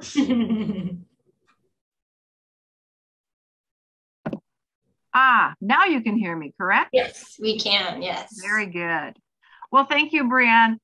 It's getting to know the youth that you're working with. And as you guys have covered so many things, we kind of try to hone in what their strengths and what their weaknesses are and what they like, much like what you've said, in inspiration. So what would inspire you? What's something you'd like to do? And, there's some kids that will, if you promise to paint your hair pink, that will inspire them to, yes, I will do it. I will do it. There's others that maybe it is a helmet. Maybe it's a gift certificate to set goals as to how and where. And one thing that we have found is working with our extension agent, we just really, truly appreciate them, because setting up and trying to get ready for the state horse contest in the public speaking areas, we work hand in hand with Cindy, and she is so gracious to set the county communication arts contest so that it lands prior to our state contest. And it's one of those wonderful pieces that you've talked about, being able to present in front of a different group, but still a small, somewhat intimate group that you feel comfortable in. And you have someone that is smiling and giving you tips and judging. And we've had just a lot of fun with that. Something we did last year, and we're going to be doing again this year, is coming up on March 5th, we are holding an un-contest. So we have an un-contest of hippology. It'll be the entire full-blown contest, except for there will not be any scores. We will not be giving out awards. As soon as all the teams have gone through, we hand out answer sheets. And then everyone can go back through, look at what they got right, what they got wrong. Quiz contest is the same thing. We work with the junior teams. We may mix the teams up. We may ask questions such as, how many legs does a horse have? Just to get them feeling really comfortable. And last year we did add the element of, if you've got a speech or a demo and would like to present it, we have a wonderful resource that's a professor and teacher over at the State School of Science that is interested in horses. And she actually took one of the young men and showed him literally that it's a dance in his speaking. And she actually took him out and waltzed with him on the floor to say, yes, relax, and it'll come naturally. And it was just so much fun to see how that helped him relax and speak and excel in it. Many of the things that you've talked about are things that we have been doing and have done. We let the first little ones, their first year, we say, no, you don't need to. You need to watch and learn. And they sometimes serve as the judges for their older peers. And then we kind of say the second year, we really would like. And that's when we pull in moms and dads and grandmas and aunts and uncles. And it takes a whole community to work with those youth, because not everybody has the time, whether it's mom or dad, and sometimes grandma or the next door neighbor really are the key people. I think that kind of covers it. That was amazing, Julie. Thank you so much for your input. And I love that you even mentioned goals, because I feel like we miss that concept of teaching sometimes, and goals can be a huge way to encourage a growth mindset and getting our youth to really dream big. So thank you so much for sharing. Leanne, that's one point I'll ask on. We try to find reasons to celebrate, and they can be just about anything. We celebrated and had cookies and noisemakers at our last get together, because it was the first time that all of our youth had made it and gone through a contest. Very cool. And we said, hey, let's celebrate that. And that's what we kind of do. And we do some goal setting too, as far as, if we all make it to state and make it through state, because sometimes that's a goal in itself. Heck yeah. What are we going to do? Where do you want to go? What should we see? And let them decide what they would like to see happen if, as a group, they achieve. And that way they really do work and build up each other as a group. And it's kind of fun to see that whole piece come together. Man, I love that. That's inspiring, Julie. Thank you so much for sharing that piece. Anytime we can celebrate even the smallest success is huge. Even if it's just you came to practice for a day, thank you for walking in the door, because that's the first step. Just some really cool opportunities. And I bet you guys have some great recruitment strategies that you guys all do out there too on this call. It's hard sometimes to find kids because, again, this is somewhat intimidating if they've never done it before. But anybody, obviously, that has interest in horses, oftentimes, I think there's a misnomer when it comes to contests, especially that involve animals. Just the word horse or the word livestock, it's automatically assumed they have to have that animal. They have to own it. And so making sure that you're encouraging youth that you don't have to have a horse to compete in any of this. You just got to love them as much as we do, and love to learn about them and want to be involved. Some people host different mock contests just to get them excited, not a full blown out contest, but just a couple questions. I loved Julie's option of just throwing some of those fun questions in there of how many legs does a horse have? Like, it kind of makes everybody giggle and build that confidence. Have an introductory meeting just to talk about it, encourage them. Some coaches, because our contest is the way it's set up, is that Saturday is your horse judging and apology. And then the next day is your judging or your all of your quiz bowl, public speaking demo, and illustrated talks. I don't want to say they make them stay here, but it's just a great segue into the next chapter of those contests. And so they're just strongly encouraged. I mean, you're already here, especially if you're traveling 400 miles across the state. Let's do it anyways. And then, encouraging a team member to bring along a friend. And most horse people stick together. And so it's likely they have another horse friend that they could bring along. Emily. Yeah. All right. So I know that it's 8:18 on a Wednesday night. So kudos to you 16 who are still on the call. Just one more thing before we say adios or ask any questions at the end. I always go back to, why do we do what we do? I think sometimes, especially as competitive people, sometimes we forget why we got into this in the first place. Or if it's a challenging season, maybe there's a parent who could be challenging, or COVID-19 happened in 2020 and that really rocked some things. Always go back to, why do we do what we do? So if you wouldn't mind, if you want to put in the chat, why do you coach, or why are you interested in coaching? Ooh, I love this. And if you feel you want to unmute, that's okay too. Maybe start with you, Emily. Why do you coach? Why do I coach? So it gives me the my horse fix, because I don't currently have horses up here, but I did quiz bowl when I was a 4-H'er and I really enjoyed it. And when I came up to Ward County, you know, the opportunity came to be involved with this, and I'm like, this will be fun. And I have an equine minor, and now I'm a 4-H agent, so it kind of gives me that way I can scratch that itch in a way. And then when 2020 happened, that's when I really started to think about, why do I do what I do? Because I don't have kids in 4-H, but I get such joy and such passion when I'm around these kids who are excited about something, and it happens to be something that I like. And so it's helped me keep going. Look at all these. Yes, this is awesome. Teaching new kids about horses. Yes. First time you show them a reining horse video and their jaw drops. I love that moment. Okay. It's awesome. It's what I look for, that childlike wonder of, wow, really? Okay.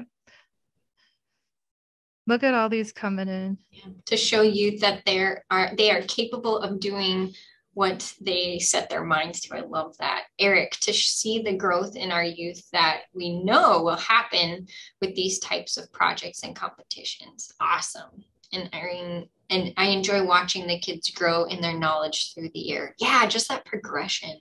Mm-hmm. Love it. Share this because Julie accidentally direct messaged me. She said, it's simple to give back. I have been so blessed by others who helped me. Yeah. Yes, it is. All right, Leanne, if you want to click. So at the beginning of the year, what I say to my team, what are some of our goals this year? And usually it's a way for them to let me know, hey, we want to learn more about these topics. I'd like to get better at reasons. I would like to improve this and this. Sometimes we say, yeah, we want to win the state contest. And that might be an awesome, realistic goal, which is great. I want them to dream big. We had a team go to nationals this year, and a whole bunch of little girls were like, that's going to be us. And I'm like, yes, it can. So I always try to encourage the team, especially at the beginning of the year. What are your goals that you want to have? What are your things you want to learn about? And you can always incorporate that with Quiz Bowl. If you don't know, I really like Quiz Bowl. And then the last thing I want to touch on, and I got this from Pat Lencioni, the ideal team player. Every team, every organization has values, whether you realize it or not. And I started doing this a few years ago with the littles, with the younger kids. And Pat Lencioni talks about the ultimate team player is humble, hungry, and smart. Okay. So humble explains itself, right? Doesn't put itself above others. Hungry, you're always looking for more things, or in this case, you're hungry for more knowledge on something. And smart, he talks about emotional intelligence, which I think is great, but sometimes that goes over kids' heads. So when I talk to my team, I say we are kind, we're tough, we're smart. Because I feel like telling a bunch of girls that you're hungry is not a good thing to say, just for youth development wise. And so kind, I said, if you're having a bad day and you can't do all three, pick kind. We're always going to start with that. We treat each other with respect, and we treat ourselves with respect. Number 2, we're tough. And that kind of leads to, maybe what we do for fun. That doesn't mean that we shove each other and wrestle or whatever, but we do things that maybe makes us uncomfortable for the sake of getting better. So a lot of times I bring this up when they say, well, I don't want to give reasons. I said, well, we're a tough team. We do things that, push ourselves. And then, of course, the last one is smart. I don't know how many times I've heard kids say, I can't get this. I'm not smart. I can't figure this out. I'm stupid. And I said, we are never saying that again. We will figure this out because we're resilient. And so I'd like to sprinkle in some emotional intelligence, but for now we will figure things out.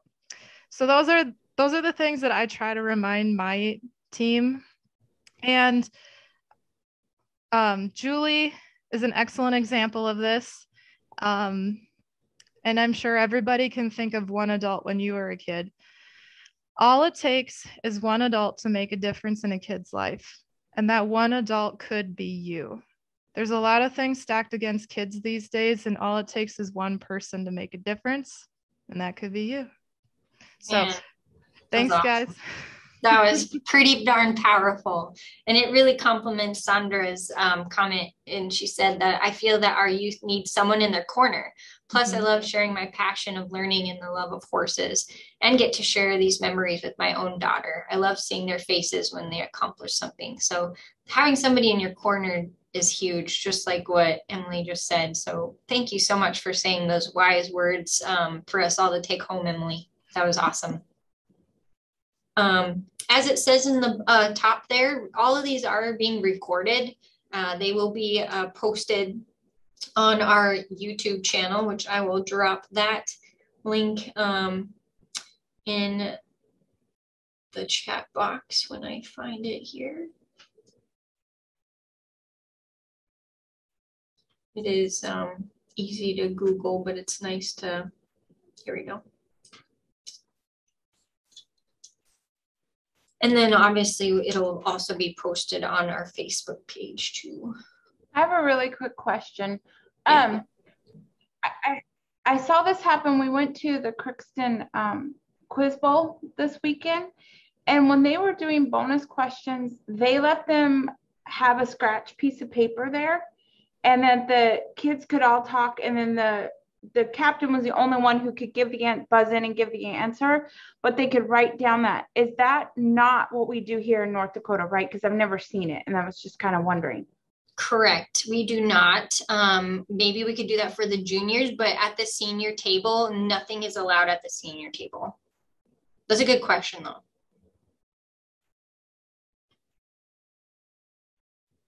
And again, we just really try to parallel the national contest results or rules. So the seniors have an idea once they win a state contest, then they have a concept of how the rules are going to play out when they head to nationals.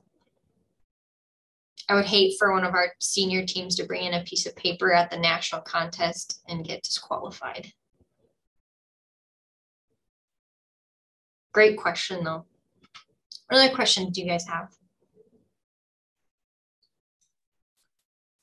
Well, we sure appreciate you guys hanging on, and it looks like from the poll that you guys got some good stuff out of it. So we sure appreciate you guys coming on. And if no other questions, we hope that you have a fantastic night, and thank you so much for joining us tonight.